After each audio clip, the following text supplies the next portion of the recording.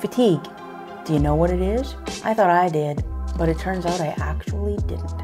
First, before I talk about fatigue, I just want to let everyone know how my rheumatology appointment went. I know I've had a few people message me and ask because I haven't given an update.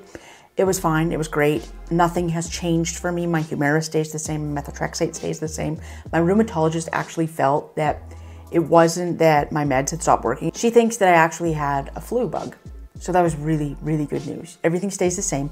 My blood work looked fantastic. I'm still in what she considers remission. As I mentioned, I thought that I knew what fatigue was. To me, fatigue meant that I didn't have the energy to do anything other than sleep. So when I was asked how my fatigue was every time I went to the doctor, I would say it's great. I don't have fatigue. It's fantastic.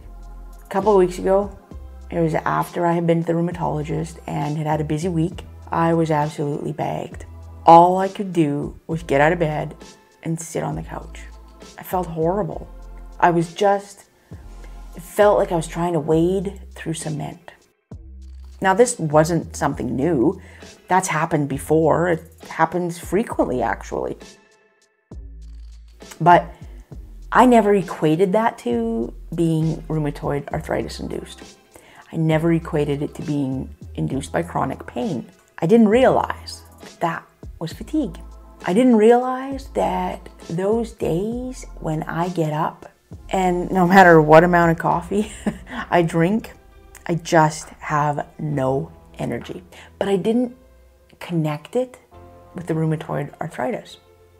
And the reason I didn't connect it to rheumatoid arthritis is because I don't have symptoms anymore, or what I consider to be symptoms. When I'm asked how much pain I have, I say none.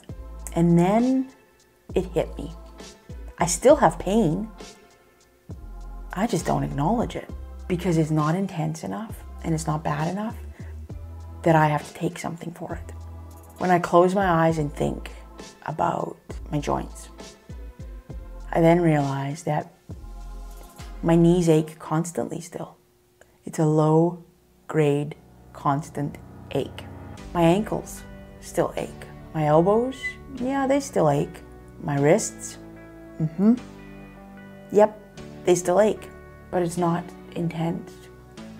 It's not the type of aching where you want to just cut your hands off or cut your legs off or, you'll do anything to get away from the pain.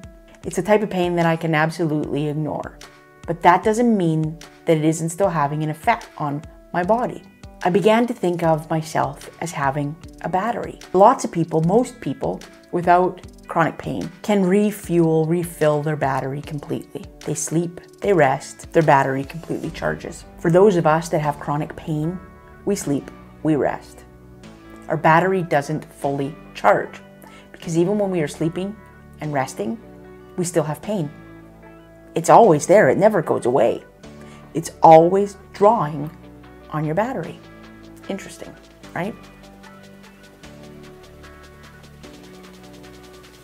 So what can we do to try and prolong our battery? We can pace ourselves rather than doing everything all in one day.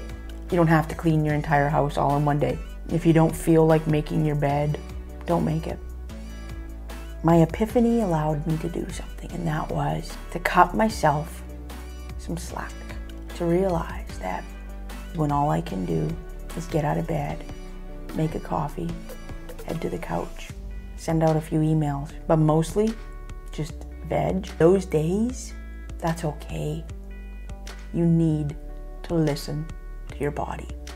Your body is telling you, whoa, our battery is empty. So my recharging took a few days that time. And normally I would sit on that couch and I would beat myself up. And I would think, why are you being so lazy? Stop being lazy. I won't do that anymore. Because now I understand. My battery, it's never fully charged. It's always being drawn upon. That's what rheumatoid arthritis and chronic pain do. Your body is always battling, your body is always at war, your body is constantly fighting itself. That's exhausting. Do I have answers in this video as to how to get past the fatigue? No, I'm afraid I don't, because there is no answer. There's ways of coping, definitely, but you're always going to have the fatigue. That's just part of the disease. God, that sounds horrible. Oh, I hate saying that. I hate saying that. Sorry guys, but there's nothing we can do about it. It's just how it is. Oh, really, that does. It makes me sick because I don't want to accept that no matter what we do, we're always going to have fatigue. It's always going to be there. It's always something we're going to have to deal with.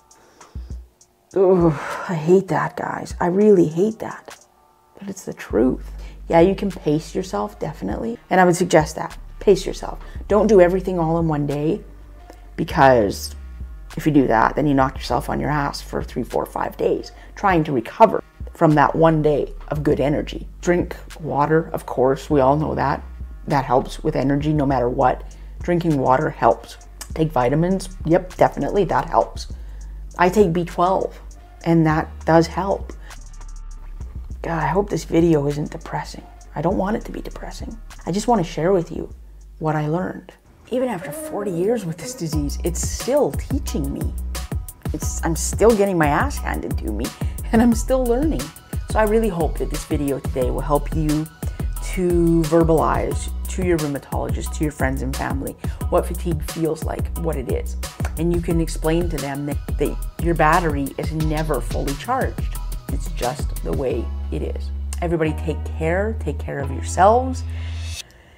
And I will see you next Thursday.